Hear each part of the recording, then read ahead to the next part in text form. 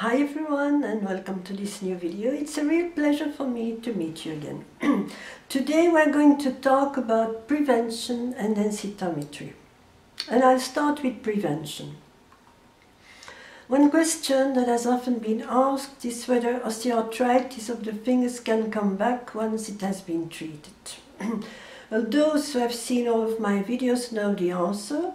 Of course it can come back, especially in the presence of cold, like it has been the case with my right index finger, or by a too fatty or protein-rich diet, by mechanical repetitions and so on. But the good news is it can be prevented. How?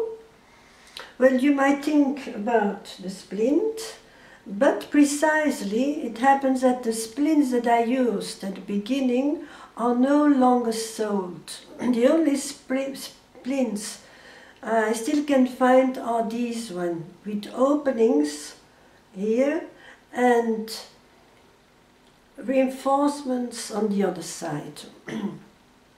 These are less flexible and I can no longer adapt them to the needs of my fingers. So, as I did with the old ones, like I showed in video 23. So I found another idea. It's very simple, does not require a lot of time or material. And above all, I noticed as I progressed, it acted as a good treatment too. Of course, it is slower than poultices.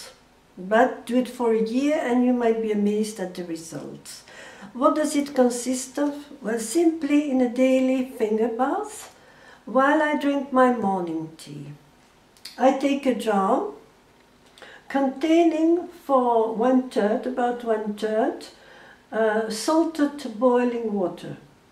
I hold my finger over the steam and turn it in all directions, do some gym. And the finger starts to sweat, and as soon as it sweats, I remove the sweating with absorbent paper.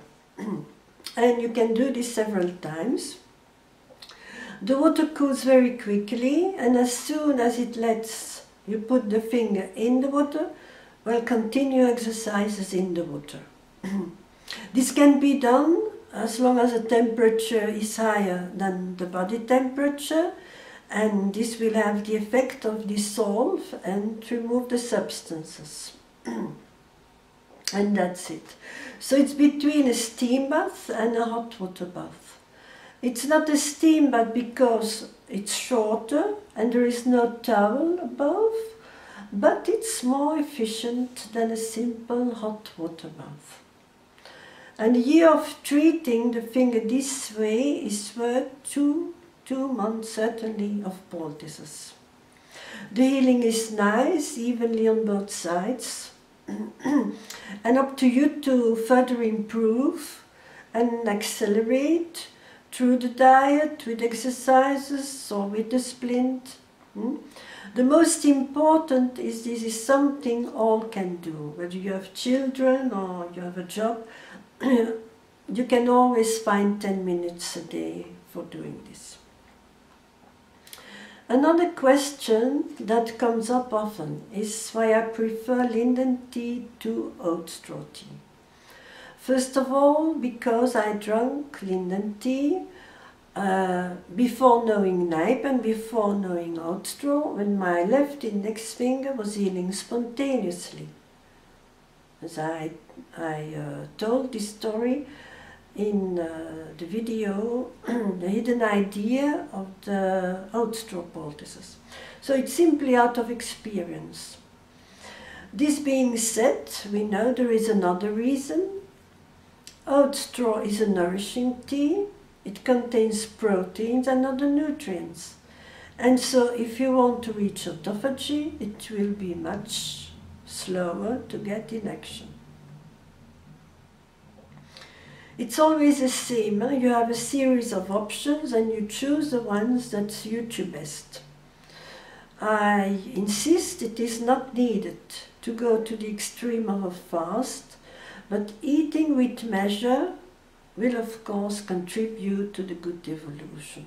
And trying to have autophagy doing some part of the job. Otherwise, you risk doing Sisyphus work. So we'll now move on to densitometry. This time I took almost 5,000 international units of vitamin D, and I followed my instinct for calcium and got 800 milligram on average per day. Lethal infusion was also diminished, only 1/3 of the amount I was taking previously, say 50 to 60 milliliter in average per day instead of the 100 to 150 previously. And what are the results?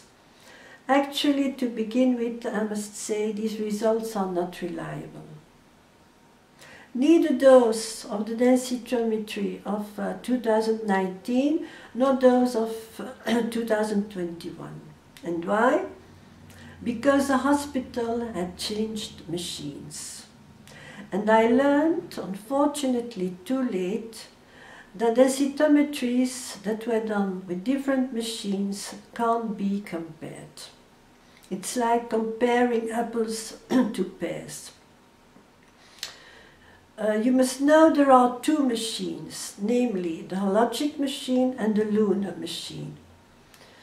And for the first two densitometries, 2016 and 2018, the hologic device was used. And for the last two, those of 2019 and 21, the lunar device was used. And it seems the differences can be very large. Susan Brown speaks of 6%, others speak even of 10 to 15%. And especially for the region of the neck of the femur, the differences could be very weak. I have put links to a few articles on the subject in the description box. So compared to the results of 2019, there seemed to be no spectacular improvement. It's still osteopenia, a bit better here, a bit less good there. I won't go into the details because it's not useful. I find it more important to convey. You must ask which machine they use, because they don't tell you this in the hospitals, and you lose simply your money if they mean between two densitometries they change machines. Well, you lose your money. But you can see it on the pictures. The best thing is to ask before you start. Okay, there is one last thing I wanted to attract your attention to, namely the nutrient silicon. It's very important for bone health, but stocks decrease in the body with age.